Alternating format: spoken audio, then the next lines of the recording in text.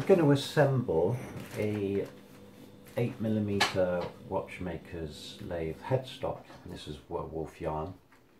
It's nickel plated. The patina showing the base metal coming through, probably because it's 70 years old. And these are cone bearings. There's either cone bearings or not stainless steel, or ball bearings. This is cone. They're pretty simple how to put together. The pulley will go in the middle, the spindle will go through, this part will go on the other end, these on the outside. Sometimes you get some dust covers, they're thinner than these, usually made of brass, that go on the inside. Remember to put them in as you're assembling. They are just dust covers. They stop the bits of rubbish getting in between the bearing and the spindle. In this case I haven't got any. So this can only go in one way because of the way this cutout is. It can't go in that way, it just won't fit.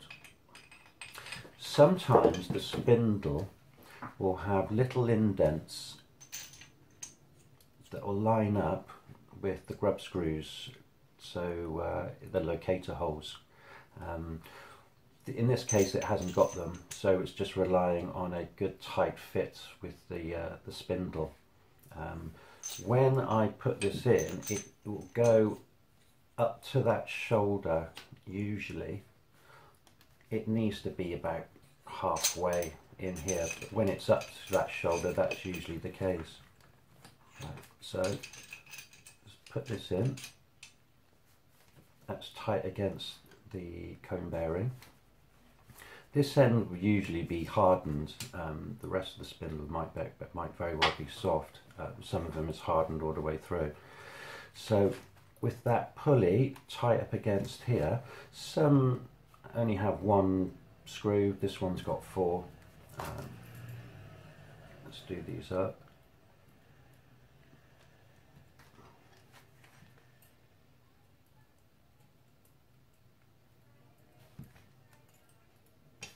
Glasses on and see what I can see.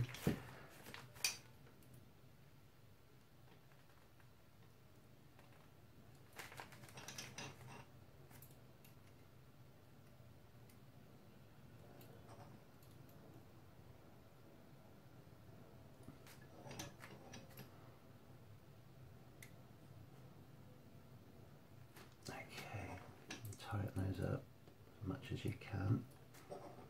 The last thing you want is the pulley to slip on the spindle. There we go. That's pretty good. That's aligned pretty well. With this that goes on this end, there's a cutout on the spindle. I hope you can see that. There we go.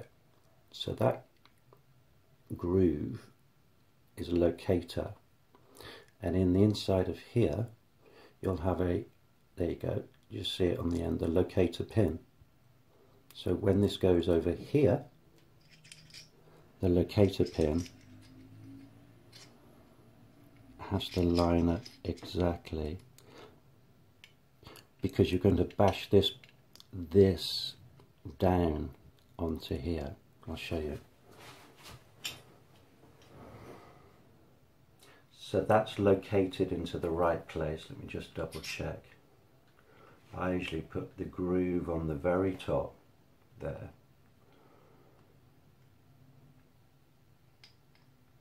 Look down and locate it like that. If you haven't got it located properly and you start to put it together, that locator will just strip the thread wherever it is. You can feel it starting to go down, and then you can start to see once it's starting to fit down. The very last bit that needs to knock down, what I do is I'll put this in the vise,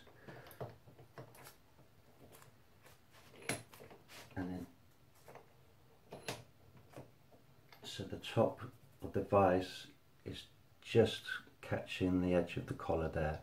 Make sure it's away from that piece of thread, because you don't want to bash down and end up stripping the piece of thread off here. So put it on here, make sure you can see, yeah. Put it on here. I hold the pulley, because the last thing you want is that pulley to start smacking against this and then it end up breaking. So I hold the headstock and the pulley and make sure that's aligned properly. Now I've got a dirty big piece of hide from a hide hammer, which will suffice. I don't really need the hammer. This will do it, okay.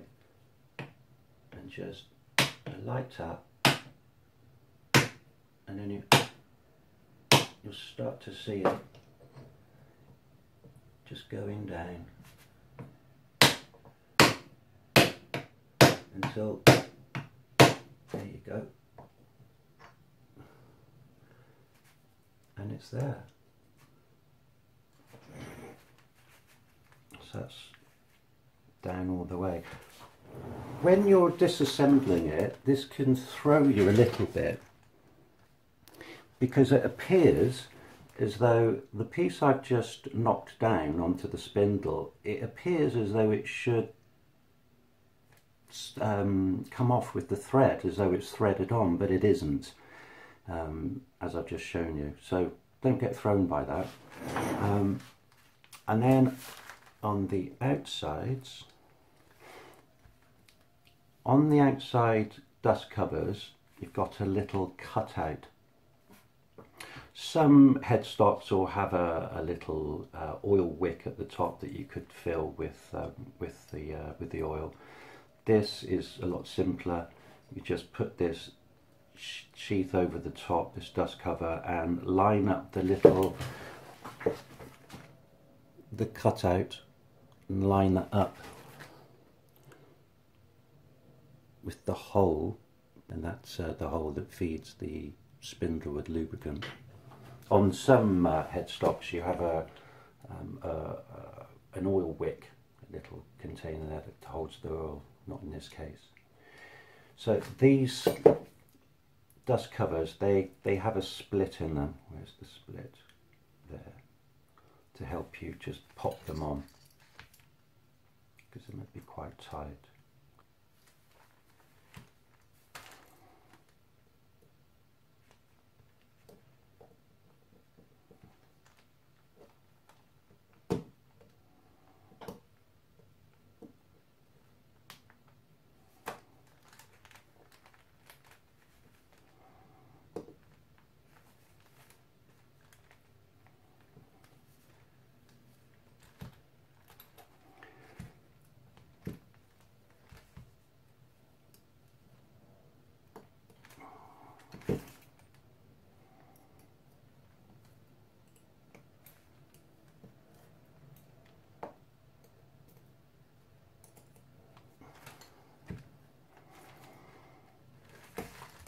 Make sure the indent is in line with the lubrication hole. So let's just bring that round till it is.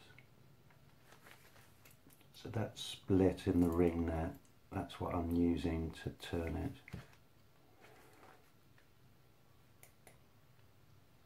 With the screwdriver head. And that looks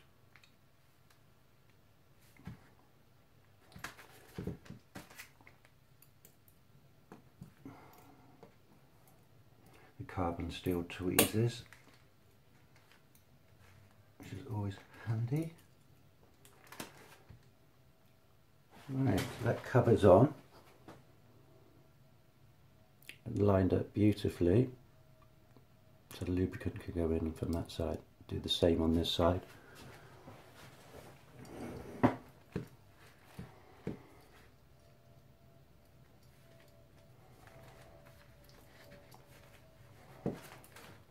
get it on, get a screwdriver in that split.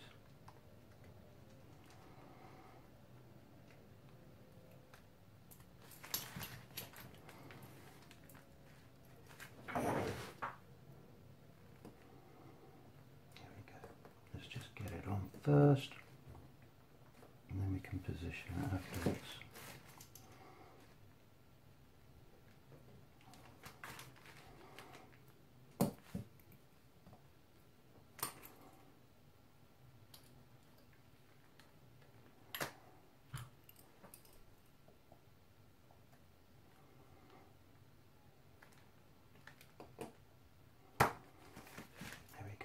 On. Right, let's spin that round.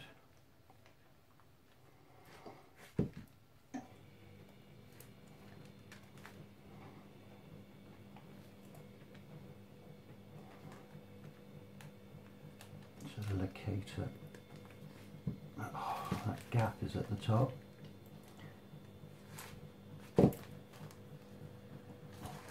This is important because it has to get the lubricant in there. Don't ever run it dry. Here we go. It's a really nice fit.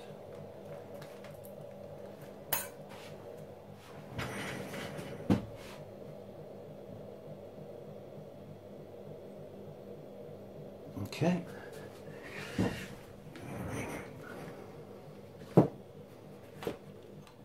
Now this end one, this has also got a split, and some of them can be a little bit tricky to get on.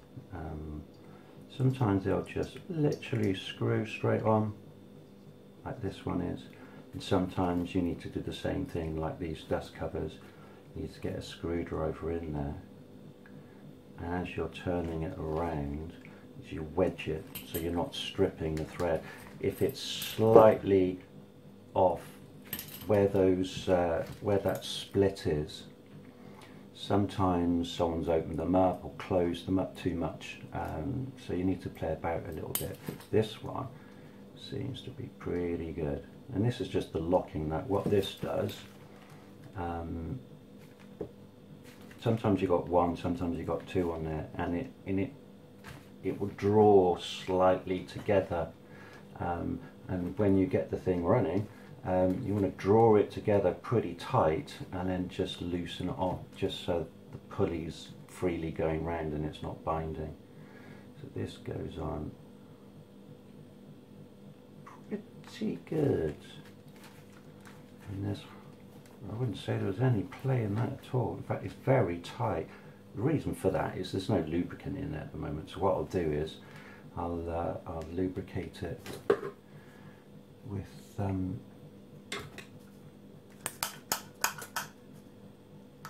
little bit of oil in there, and in that one, just turn it.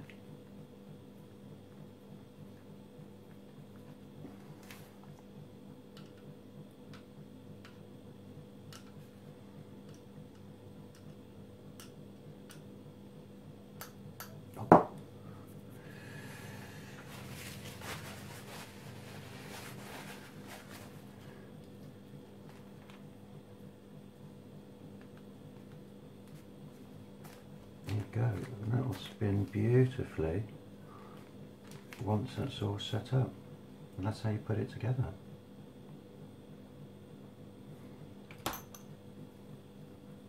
Draw a bar in there.